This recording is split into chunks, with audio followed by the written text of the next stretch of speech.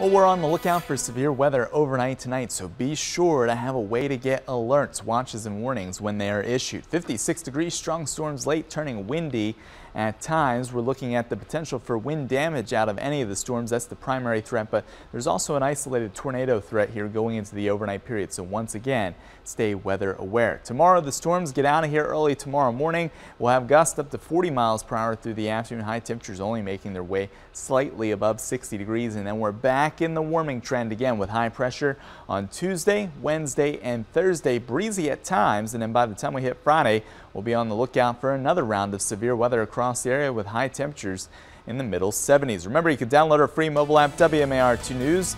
It is available at the Apple and Google Play Store. It's great for a night like this to keep you weather aware for when those severe weather watches and warnings are issued. You can also look us up at WMAR2news.com, Facebook, and Twitter for the latest weather updates. I'm meteorologist Eric Taylor.